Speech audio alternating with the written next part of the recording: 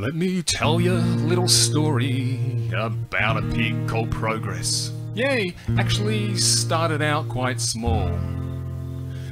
He was a shy little runt with lots of go and lots of grunt and quite a country appetite for more.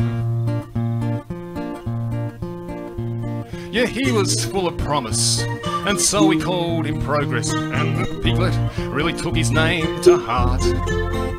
Well, we'd feed him what he wanted, and around the sty he'd saunter, ordering all his food a la carte. Oh, he shot up through the sizes, and he picked up all the prizes for the biggest and the best in his class. And as his girth grew wide, so too his porcine pride. Oh, he really was becoming quite an ass. But the pig was a trendsetter, convinced me big is always better, and there could be no limits to his growth. So endlessly I fed the beast, my future famine for his feast. It was Progress or your life, you can't have both.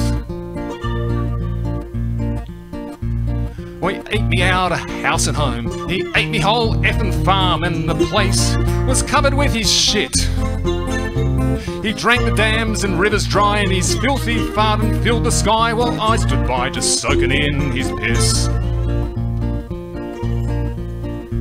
Then he ate his sis sufficiency, he ate his ma modesty, his bro beneficence, and his father finitude. Then he turned and ate the workers, and that bacon-eyed berserker was even eyeing off me children too. Well, finally I had enough. I threatened some correction, I'd take him to the market, yeah, and I'd bring me home the bacon. Well, such porcupines, he'd call me bluff. I never fit him in that truck, so he'd stay right here and keep on eating. So I called around me mates, and we manned the barricades. Yeah, we'd trap him in that pen, then take him down. Well, he grunted and he snorted, it was we had faced the slaughter. Then he charged and ran us all to ground.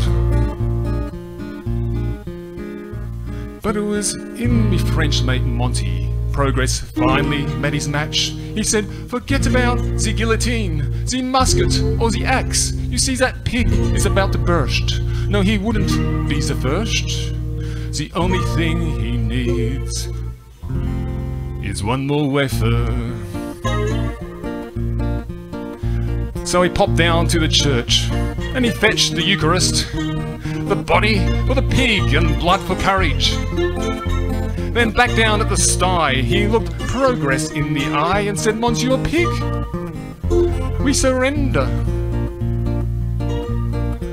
So please accept this little bread, this token of our awe and dread of you, Progress, relentless force of nature.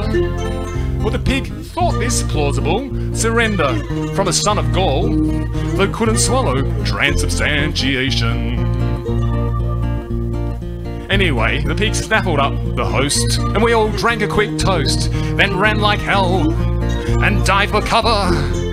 For finally Progress reached his limits, for no growth is infinite, and he exploded in a mess of bone and blubber. And when we finally emerged, his flesh covered the earth, and the rivers ran black with his blood. Well, the cleanup took us years of sweat, struggle, toil and tears. Yes, this lesson taught to every lass and lad. If you ever get a pig, don't let it get too big, for nothing can ever grow forever.